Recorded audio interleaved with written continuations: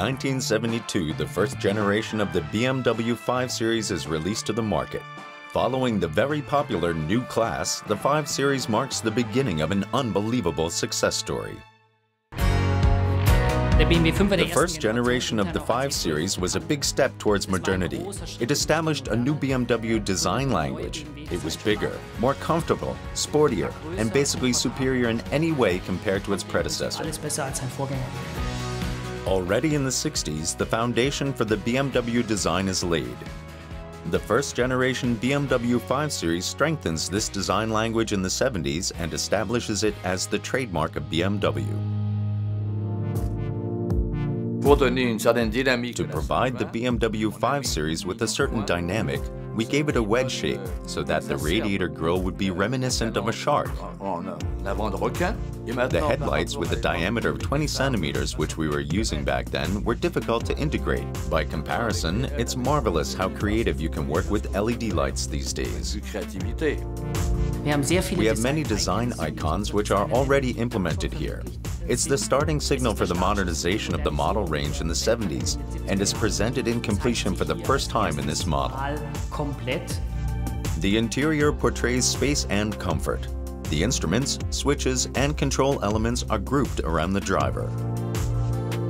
I had the idea to create better ergonomics. This is why I envisioned an ergonomic movement stretching from the steering wheel towards the gearshift assembly. I used this approach for the first time in the BMW 1600 Ti. Subsequently, it was developed further in the BMW 520 and later in the BMW 630 Coupe models.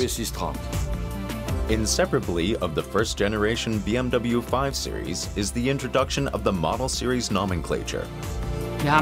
We have single figures which identify the model series, followed essentially by two figures which represent the engine's cubic capacity.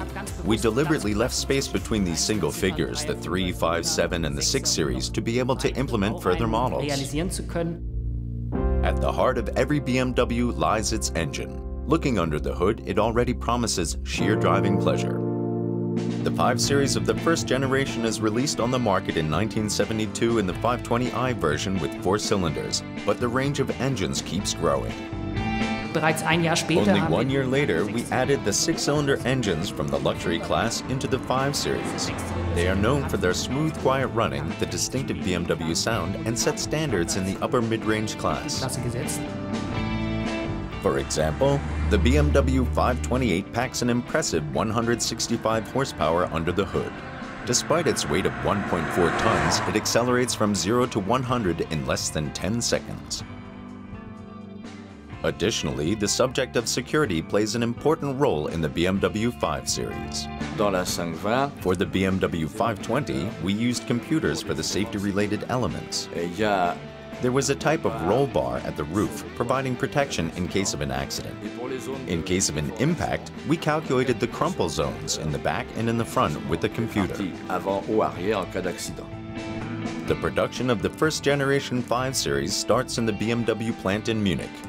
The enormous growth and the increasing sales figures in the 60s lead BMW to open up a new factory in Dingolfing.